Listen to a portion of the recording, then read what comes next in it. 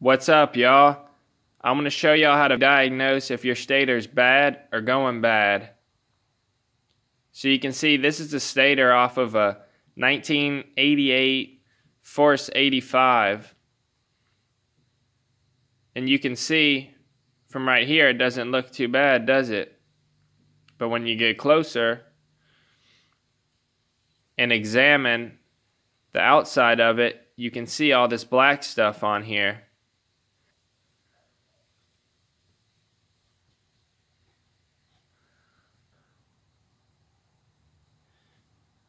You see all the black stuff oozing out of it? It's not supposed to look like that. Here's an example of the black stuff oozing out of it.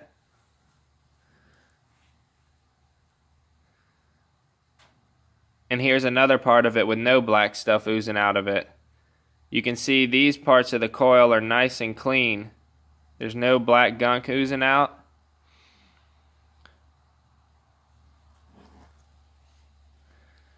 What this black stuff is, it's an insulator that insulates the inside of the coil. And what happens is, when the motor gets hot and over time, that black stuff oozes out.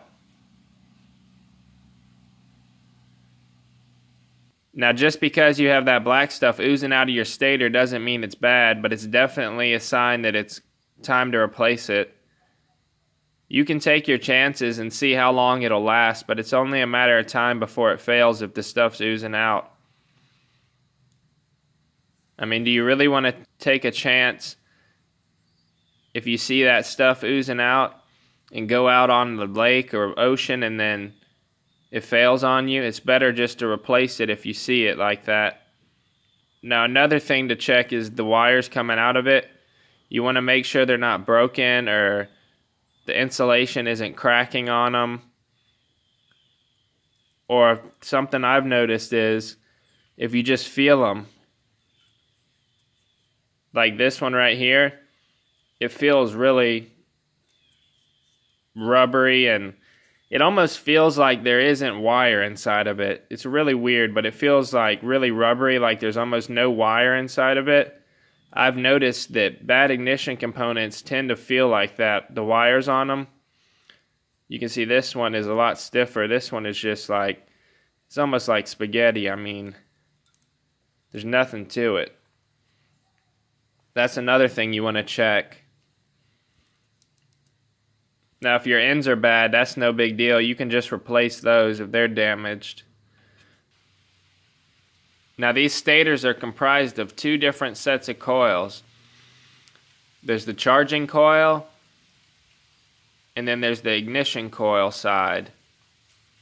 Now, your ignition coil might still be good, and your charging coil could fail, and then your battery wouldn't charge, but your ignition would still run properly. Now, they can also fail on the reverse of that. Your ignition coil could fail and your spark will be all messed up, and then your charging coil might still work and your battery will stay charged, but your ignition will be all messed up, like misfires or no spark at all. You can test these things with a multimeter real quick and easy to see if it's failed. You're going to have to check online to see what wires go where. Now, in this stator, the green and yellow wires are the wires that go to the rectifier. And I know that because they have the ring terminals on them. It's not always like that for all outboards, but on this one it is. Now, all stators generate AC voltage. So on any outboard, it's AC voltage that's being generated and it has to be converted to DC voltage in order to charge your battery. Now, in this stator, these yellow wires send out an AC voltage to a rectifier, and then the rectifier then converts the AC to DC to charge your battery. So we can check all these coils real quick and easy with a multimeter, referencing our chart. Alright, now you can see that we're set up to test this thing. This concept works the same on an outboard. I'm just doing it here on the ground so that you can see it much easier. So we have our little multimeter hooked up to these leads, and we need some number to go off of to see if ours is good or not. So we got to find a table online to see what the good values are and what the bad values are. And these are resistance values. You can see it's set to 2000 ohms. You want to make sure that your multimeter is set to resistance. It needs to be set to an ohm setting higher than what your max is for your stator. Our max for this stator is 800 ohms, so this got to be at 2000 ohms in order to read from 0 all the way up to 2000. If we just set it to the 200, we wouldn't be able to test it because it would only go up to 200. And we wouldn't be able to see 500 to 800 ohms, what this stator is supposed to be tested at. So make sure your value is set higher than what the max good setting is for your stator that you find online.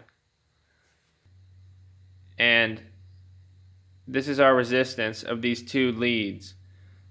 Now these leads are connected together through the windings. I don't know if it goes this way or this way, but they're connected together. Let's imagine they go this way. So if they go this way, it goes around like this, and it's wrapped all around here, all around, and comes back to here, and then comes out here.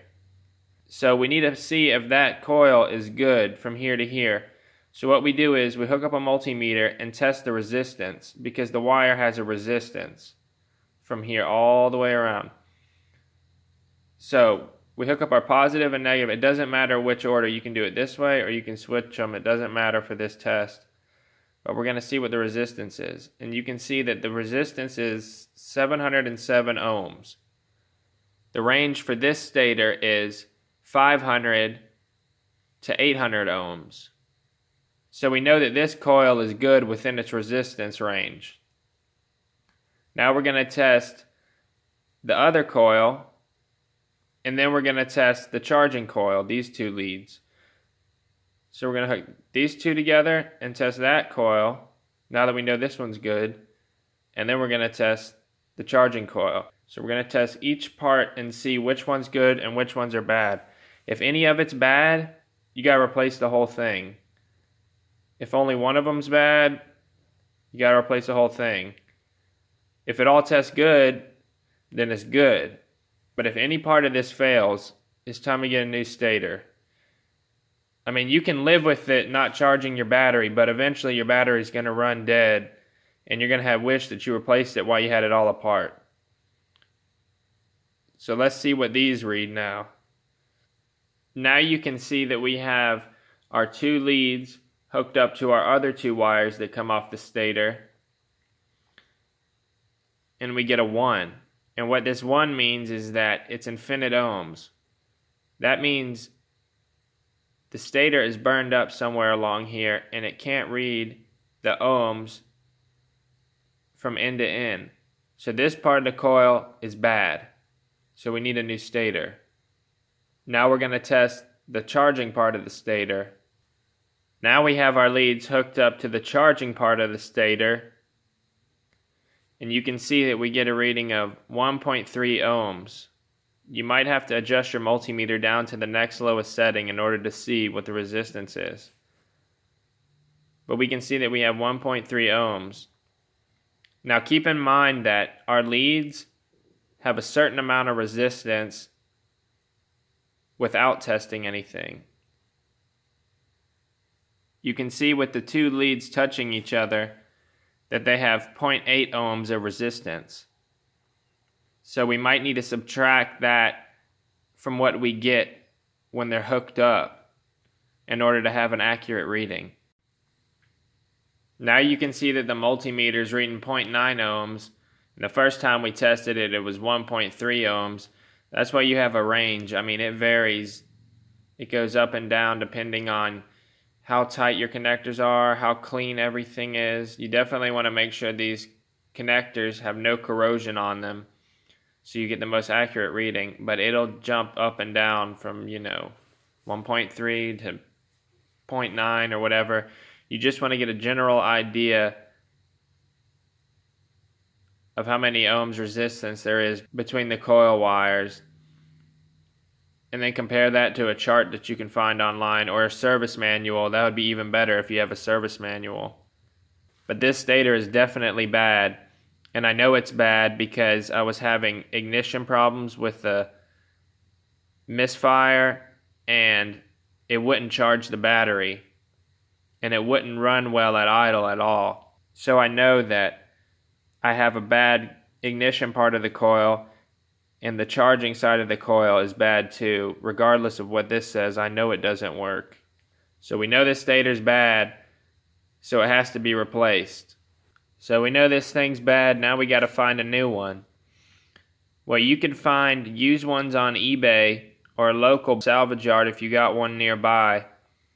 Make sure that they tell you that it's good and they give you some kind of return policy if it doesn't work, because if you get a bad one and you're stuck with it, then it's just a waste of money. So make sure that you have like 30 days or something. Make sure it's not sold as is, because if it's sold as is and you get a bad one, well, they may or may not work with you. You're stuck with it. You can also buy these things new, which would be the preferred way to go if you got the money for it. They're not cheap. They're like $200, $250 new, but it's definitely the best way to go. I'll put links in the description where you can find all the diagnosis information, how to diagnose these things even further. Now there's ways that you can test them with the outboard running and get an adapter for your multimeter. It's called a DVA adapter, and that's a whole nother video in itself. But this is just a quick and dirty way how to test these things. Most of the time this is good enough to diagnose the problem. If you really have a really bad problem that's extremely hard to diagnose, you might have to get one of those adapters and test voltages and stuff to make sure that it's running right. I'll also put links in the description where y'all can find new stators and find out exactly what part number that you need. But yeah, going new is definitely the best way to go. I mean, it's the most reliable and you don't have to worry about it. If it looks good when you're buying a used one and the guy says that it works and he gives you some kind of return policy, I mean, it's probably alright, but I prefer to get a new stator. So there you go, guys. That's how you diagnose if your stator's bad or not. A quick and easy way. Thanks for watching, y'all. Like and subscribe for more outboard videos. Later.